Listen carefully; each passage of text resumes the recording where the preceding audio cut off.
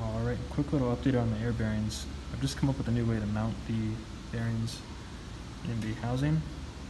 If you remember previously, in the center of the plenum, I had just used a 3/8 ball end mill to create a radius that my ball would sit down in, mounted to the screw, and I'd hoped that would allow me to swivel. However, the adjustments being as finicky as they are, the degree of static friction that this would have had as it contacted that entire surface of the radius would have been far too high, and the amount of force it would have taken to overcome that static friction would exceed the amount of force that it would take to ground the bearing.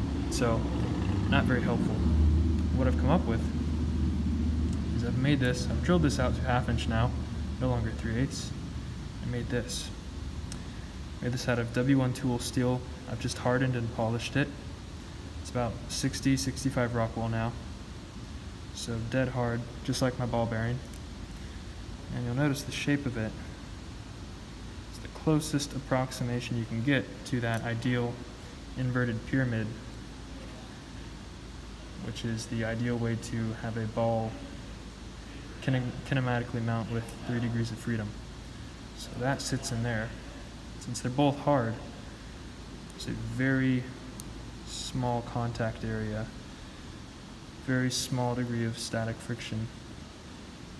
However, since they're hard, it won't wear over time, it won't create a dent in the plenum and become loose. So, super rigid, super good way of mounting. So I still have those 3 degrees of freedom. Now that this is done, that's just going to be pressed in all the way to the bottom there, so the ball will sit, and that's how it's going to mount. Well, that's pretty much it. Just wanted to show the updates, because I thought that was a pretty cool solution to a pretty interesting problem. Thanks.